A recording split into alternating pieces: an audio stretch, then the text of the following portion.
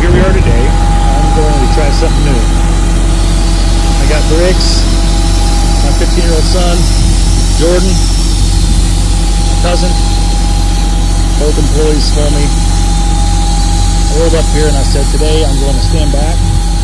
I'm going to let you guys figure this out. And I'm going to make an attempt to only intervene if they're going to tear something up. So let's see how this goes.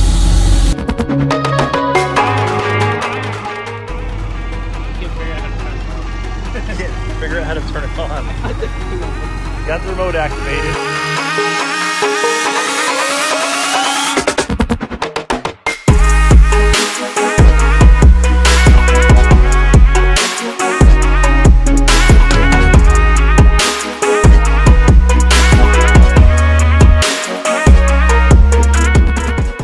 How are we feeling about this?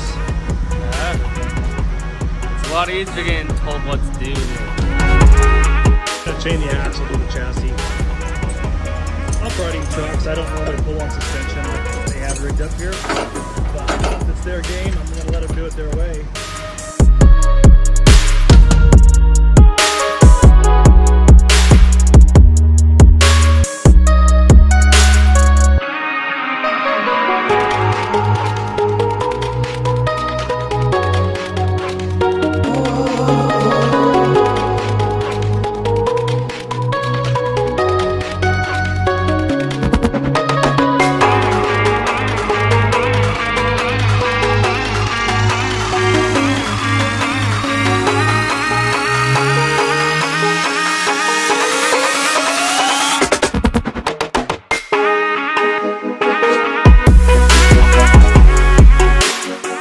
Okay, so we're in the post-recovery, post-lift debrief.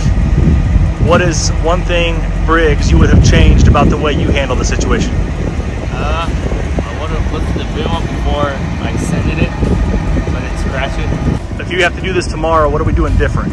Probably use a longer strap so we're not worried about the chain hitting the side of the trailer. Maybe a better chain under the trailer as well.